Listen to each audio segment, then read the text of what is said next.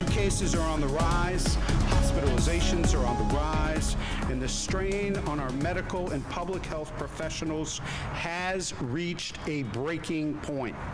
Mayor Andrew Ginther announcing just minutes ago that there's going to be another mask mandate in the city of Columbus. With that, we say good afternoon, everyone. Thanks so much for joining us. First at 4, I'm Brad Johansson. I'm Jennifer Bullock. NBC4's Eric Halperin is outside of Columbus Public Health, where the mayor and local doctors just finished speaking. Eric, do we know yet when this mandate goes into effect?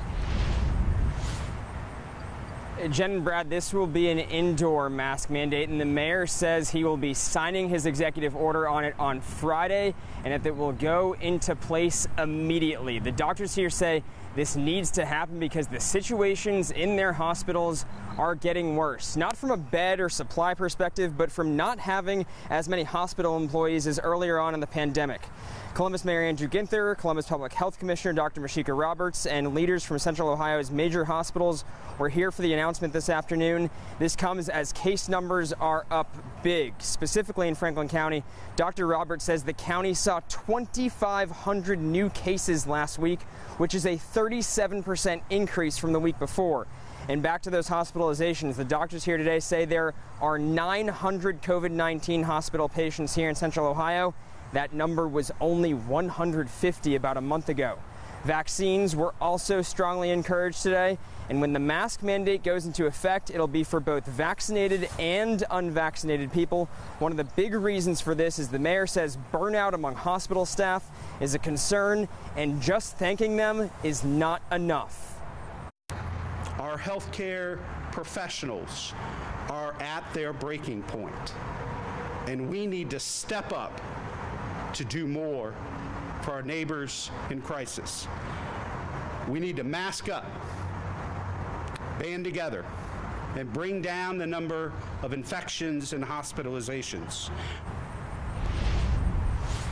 And again, Mayor Ginther plans to sign this indoor mask mandate on Friday, and it'll go into effect immediately. He says more details about it should be coming out in the next couple of days, but that it'll be similar to previous mask mandates the city has had.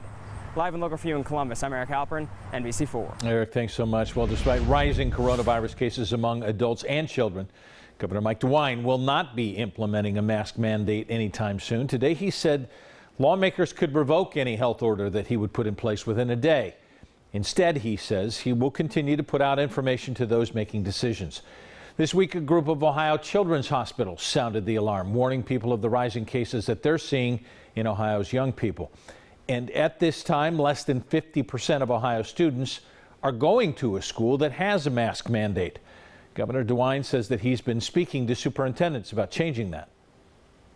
I'll continue to say to all the school superintendents in the state of Ohio, if you want your school to stay open, if you want kids not to be quarantined, the best way to do that is to put a mask mandate on, at least for the immediate future until we get through this.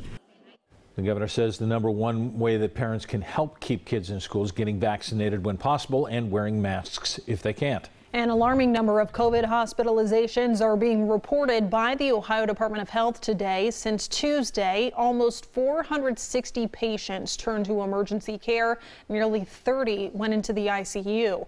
ODH is also reporting more than 6,800 new cases today. Less than 49% of the state's population is fully vaccinated.